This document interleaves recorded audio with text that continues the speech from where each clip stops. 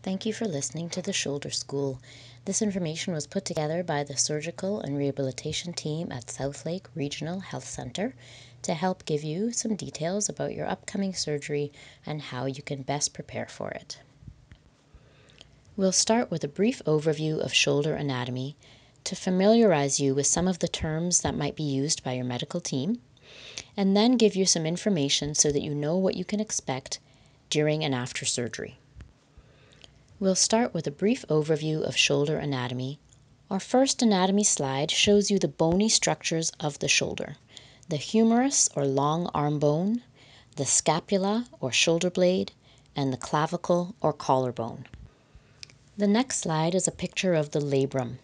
Your shoulder is a ball and socket joint, and the labrum is a ring of cartilage that acts like a seal, keeping that ball and socket in place. The next slide shows you the muscles of the rotator cuff. The rotator cuff is a group of 4 muscles that provide stability to the shoulder. They act like the core muscles of the shoulder, and they need to be working well in order for the large muscles to also function well.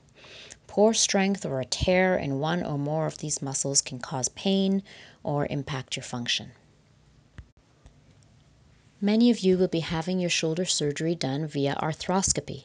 That involves 3 small incisions, one at the front, one at the middle, and one at the back of the shoulder, through which the repair is performed. Very often the surgeon removes a bursa. The bursa is a normal fluid-filled sac that protects our bony surfaces, and sometimes this bursa becomes damaged with injury. It will regrow, just like your fingernails and hair, as your shoulder heals. The undersurface of the collarbone, which may have small bone spurs or wear and tear, will also be smoothed out. A rotator cuff repair is one of the surgeries done via arthroscopy. In this surgery, one or more of the torn rotator cuff muscles is reattached to the bone using a small anchor and sutures. It takes a minimum of 8 to 10 weeks for that muscle to heal, so it's very important to protect this muscle by resting your shoulder during that time.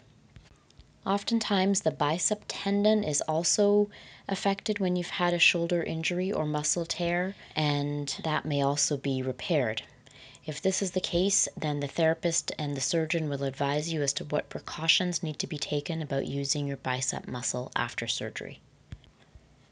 Another of the arthroscopic surgeries is a labral repair, also called a stabilization. This restores the seal of the labrum that has been torn as a result of dislocating your shoulder. Sometimes there is a tear in the seal at the front or anterior portion of the shoulder, sometimes at the back or the posterior portion, and sometimes at the top or the superior portion. Or there may be various combinations of these.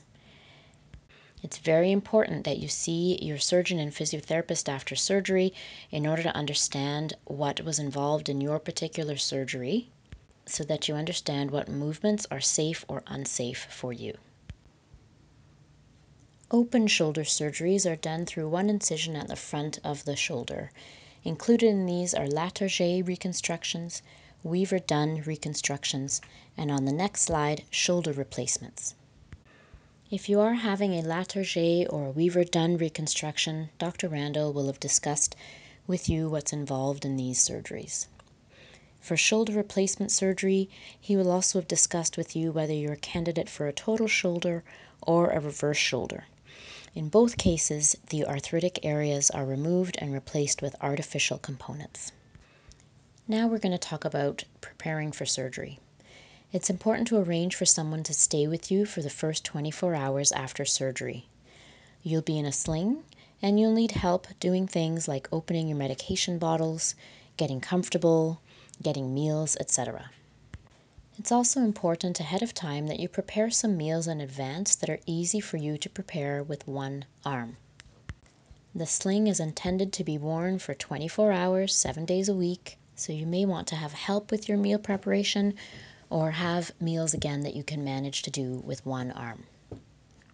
You'll need to arrange for assistance for the things that you normally do around the house: watering plants, walking dogs, or taking care of anybody else who depends on you. Our next slide is covering what to bring with you to the hospital.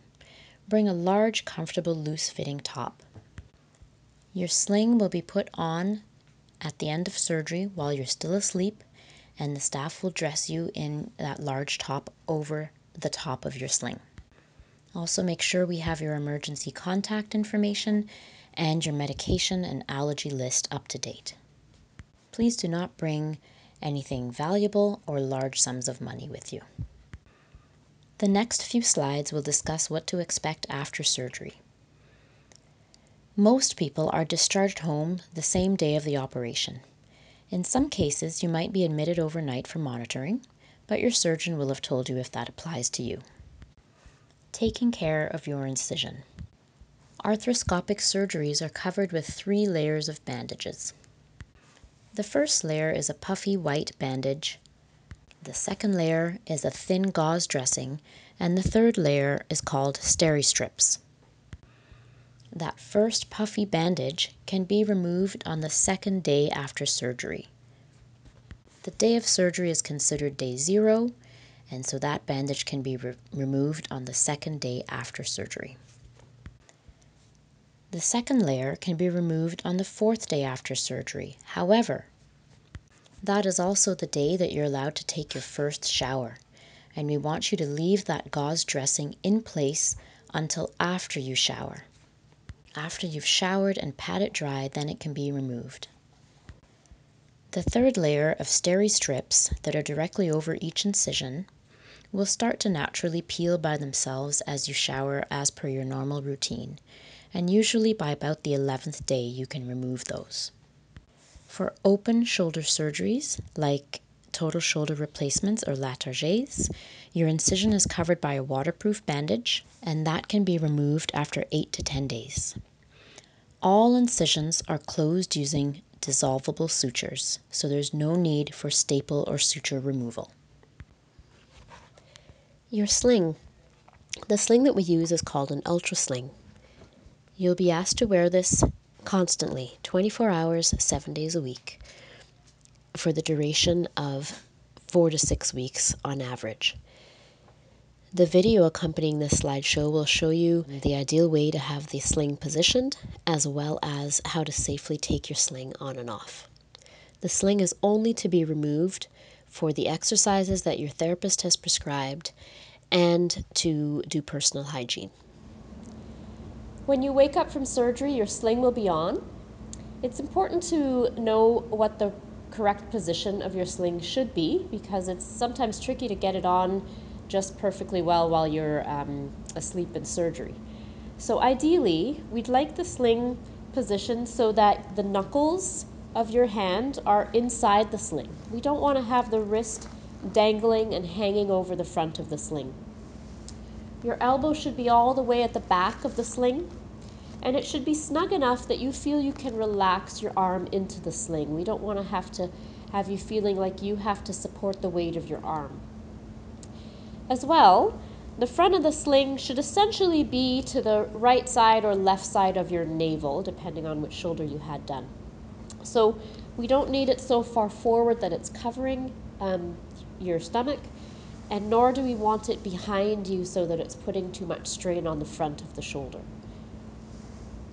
The next thing is the angle of the sling. We'd like it to be really just parallel to the floor. So we don't want to see the sling, push back this way so that the elbow is higher than the hand. Okay, ideally your hand should be even a little bit higher than your elbow. And the last thing is that sometimes as you're getting dressed, undressed, etc., sometimes this wedge flips onto its side. So the curved part of that wedge of your sling should be against your waist. Okay, so taking your sling off. As you remember, we want to make sure that you're really observing the precautions and not moving your upper arm away from your body or not moving your forearm away from your stomach. So the safest way to do this is by resting your arm on a table. The best surface for this is probably your bathroom or kitchen counter. That might be a little higher than the table that I'm at right now. But wherever you are, what you're going to do is lean forward and rest your arm down on that stable surface. From there, you can loosen the straps. The waist strap comes off like a seat belt. Then you can take the thumb strap off, the forearm strap, and then the easiest way to deal with the neck strap is just loosen it off and pull it over your head. If you unclip it, that's okay, but it's a little difficult to clip it back together with one hand, and you are at the risk of pinching your fingers. So the easiest way is just to slip it over your head. Once you've done that, you take your whole arm, including the sling, come up away from the table, and then from here, you're just going to try and lean forward, and then your other arm can slowly and gently slide that sling off, and your arm will just dangle safely downwards. Next, we will talk about the restrictions as far as moving your shoulder and arm. This is probably the most important information because ignoring or not being aware of these guidelines could damage the repair. It's important that you don't move your arm away from your body. That includes moving your arm in a forward direction, a sideways direction, or a backward direction. It's also important that you don't lift your forearm off your stomach. So even at times when your sling is off, for example, for showering and for dressing, you want to allow your arm just to rest at your side. You should avoid prolonged writing, computer, or cell phone use, as even these micro movements of your hand and forearm can affect the healing of your repair. Our next slide is about sleeping positions. This is probably one of the most common complaints that we hear from shoulder patients, and it's very understandable because it's very difficult to find a comfortable position and to fall asleep. The best advice we have is to be in a reclined position.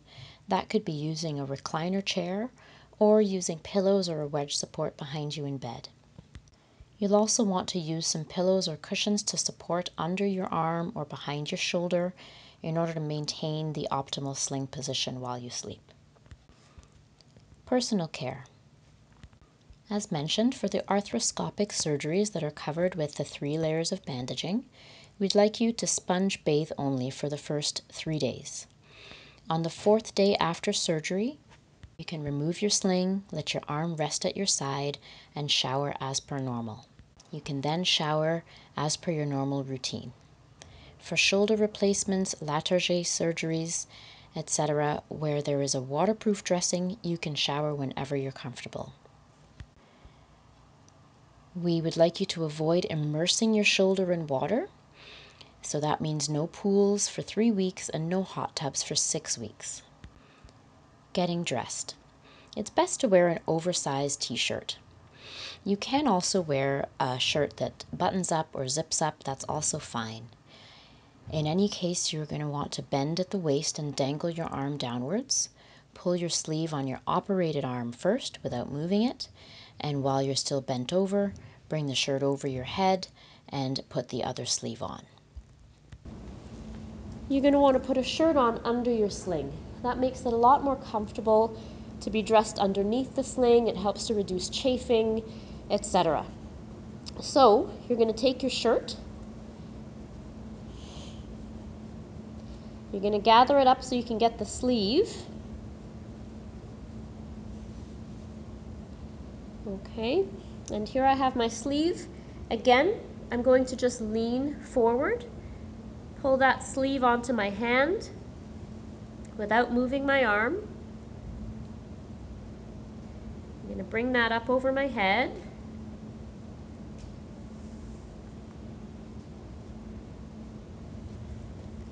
And then stand up and arm goes through the other side. Okay, once you're dressed, then it's time to put the sling back on again. So we're going to do the reverse of what we did to get it off. So,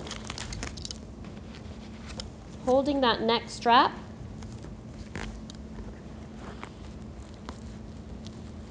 or wherever is easiest for you to grab, you're going to lean forward again, slide your hand through the front of the sling, try to position your elbow at the back of the sling, you can lift your arm, come back onto the counter, Slide yourself down. Bring the neck strap. Got it caught. Bring the neck strap up over your head. You can do your other straps up from here. And then from there you can stand. You can reach around for the waist, clip it back in. Whoopsie. And then tighten your neck strap once more. Okay, do any adjustments that you need to be comfortable. And there you have it. The next slide is about driving. Do not drive while you're in the sling. Driving cannot begin until you're allowed to move your shoulder on its own without the sling, and that timeline varies depending on the type of surgery you've had. So Dr. Randall will discuss with you at the 6-week follow-up when it's safe for you to return to driving. This is also one of those areas that you'll need to plan ahead for any transportation that you're going to need to arrange to work or any other appointments. The next few slides discuss pain control. After surgery, you will be given pain medication. It's important you take this medication to control your pain and participate in your rehabilitation. Many patients feel they don't need the pain medication on that first day because they feel relatively comfortable due to the anesthetic. However, it's important that you take it every 4 to 6 hours because skipping a dose can mean that your pain is very severe later on. This next slide shows you a pain scale from 0 to 10. We wouldn't expect after surgery that you'd have no pain or a 0, but nor do we want you to be in the severe range of pain, 8 or 10. By taking your pain medication, the hope is that you can keep your pain in the mild range from a 1 to a 3. Other things that you can use to help with pain include ice or gel packs. Important that you don't put these directly on your skin, but that you use a protective layer, a towel, or a t-shirt between you and the ice pack. Some people may also choose to use a cryo cuff, which is an ice machine that can be used for longer periods of time.